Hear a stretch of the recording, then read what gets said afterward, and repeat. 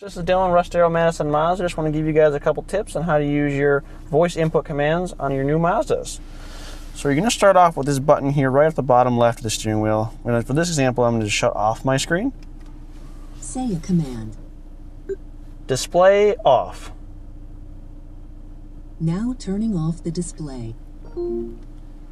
So as you can see on there as well, you can use this to call anybody, call XYZ, it'll make the call. You can say call redial. You can also use it to change the source. So you can change it to Apple CarPlay, AM, FM, as well as tune to any radio station you want to listen to as well. Thank you very much.